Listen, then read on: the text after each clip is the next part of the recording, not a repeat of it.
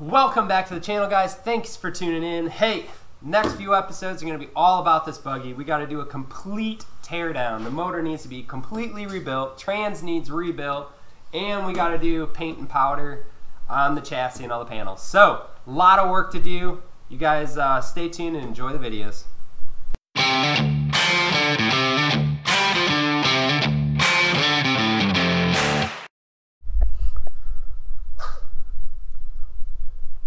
Okay guys, first things first, couple of things. I've never pulled the motor, the trans, or the transfer case out of this buggy, so I kind of want to see what I have to disassemble and what I don't have to disassemble. So the first process of pulling out the powertrain is going to be a little slow, but it's kind of a learning curve because when I built this, you know, you build the firewall and the tunnel as close as you can to all the powertrain, and you don't really know what you can take apart without disassembling the whole firewall and powertrain. So anyways, we are going to be slowly disassembling this. Obviously got to pull the seats probably today, and then basically disconnect all the wiring, all that good stuff, and let's see what it takes to pull out the drivetrain. And I think just to make this thing lower to the ground so I have clearance there to put the hoist and pull everything, probably just going to set this thing straight on the concrete. So I'll take off the wheels and tires, we'll unbolt those, and we'll just drop it right on the hubs. I think I can do that. I'm pretty sure I can. So we are going to we're going to do that. So let's start pulling this thing apart. I think I got to mark a couple things first, but yeah, let's get to work, Macy. Oh, how'd that feel on your toe, buddy? What are you doing?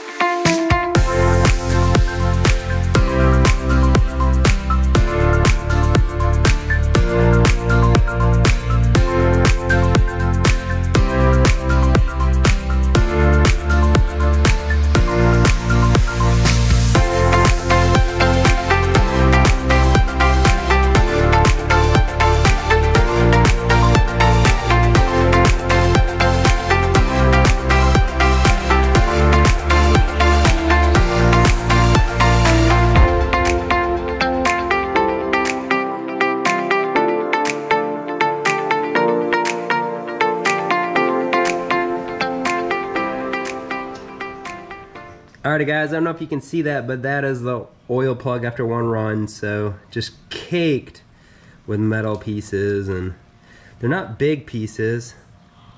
There's some larger ones in there. Looks like wire brush or something, but hi Macy. But yeah, that is no good. That's just one run on it. So we'll get a new motor in this thing, or get this one rebuilt, and should be good to go.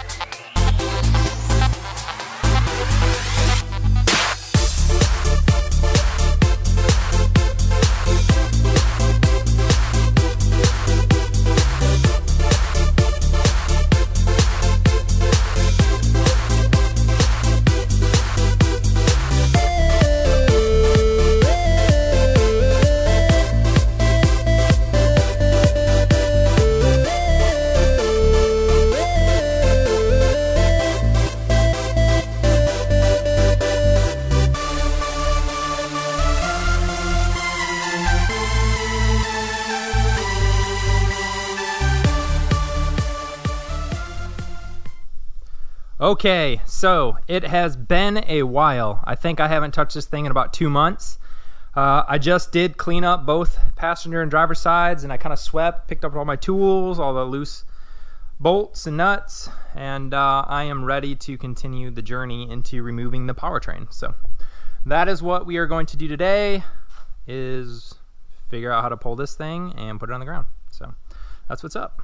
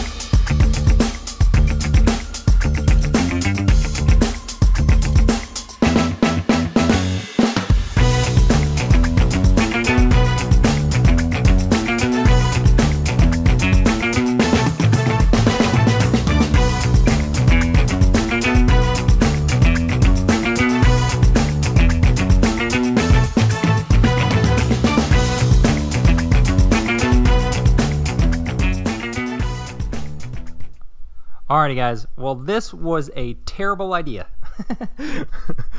I really wanted to pull it all at once, and I started it and I just kept going with it. I should have stopped and just pulled the freaking motor off of the trans, but I didn't. So now I'm fighting this damn thing to try to get it the rest of the way out. So yeah, note to self, do not do this again. Just separate the frickin' engine from the trans and pull them separate, because this sucks. Anyways, still got to come all the way out, so let's go. Alright, let's see what happens. It's kind of separated. I'm trying to separate the T-case from the trans. I kind of got it jerry-rigged. The transfer case is going to be held on by ratchet straps on ratchet straps on ratchet straps. And then I'm trying to yank this T-case back, and it's going to swing because I have the cherry picker on the, this, expecting to lift this, so it's on the wrong setting or wrong hole to lift it at. So I don't know, let's see what happens. Gonna make a loud bang.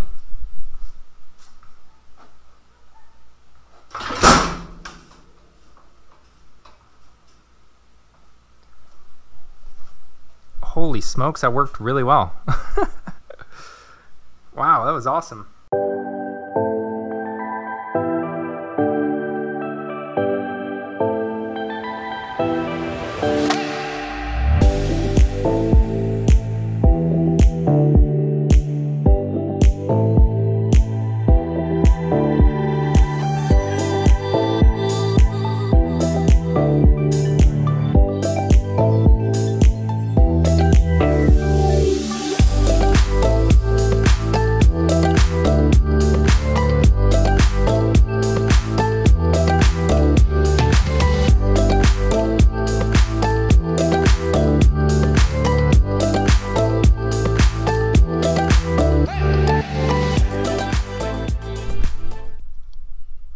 Alright guys, so I do got to do a little bit of fab work. So these tabs are just too wide and causing the bump stop to be too far out, and it's slightly missing my pad. So if you can see, this is angled down because as this thing flexes down on this side, this bump stop likes to compress all the way up and then skip underneath this pad, and it gets caught underneath here, causing damage to the actual pad, and it's really annoying because it's jammed underneath there on the trail. So something I'm going to do is cut these off, move them as close inward as I can, and that should fix this issue. So I think it's just a slightly bad 4-link, I guess, and it's causing it to shift just a hair so that bump stop can come over and underneath that pad. So anyways, got to cut it off, re-weld it back on.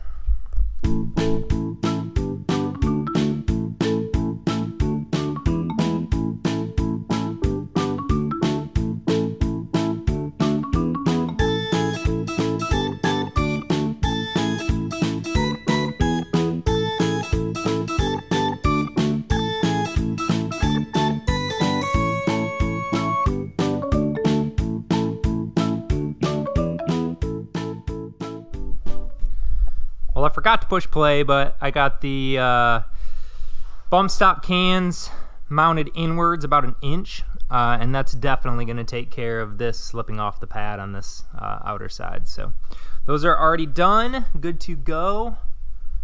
On to the next thing, which I think I'm going to try to fix this fair lead. I bent it down. It's only on just 2 1/4-inch tabs. So I think I'm going to somehow beef those up, make this better, and straighten it. So let's get to that.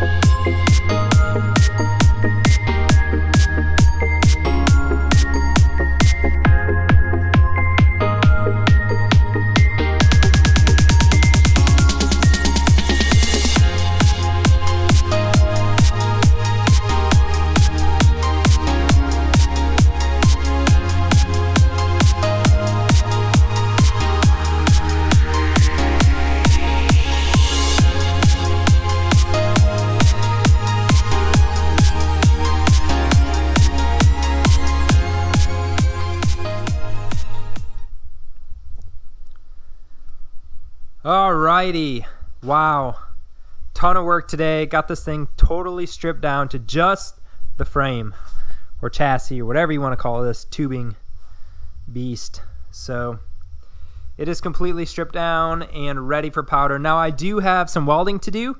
I got a lot of tubes that I wasn't able to get when the whole powertrain was in, so I got tubes to weld, more welding on these, little things here and there that just need to be finished welded. And then additionally, I also need to put the passenger side panel tabs on. So I don't have any panel tabs here, and I do on the other side. It's already in, but I have this side to do and this little fender area, and we can officially load this thing up on a trailer and get it to powder coat. So